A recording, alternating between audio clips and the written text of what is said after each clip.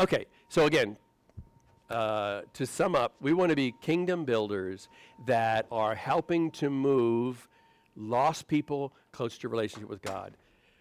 Disciple people who are believers into a closer relationship with God. And for ourselves to be growing into a closer relationship with God.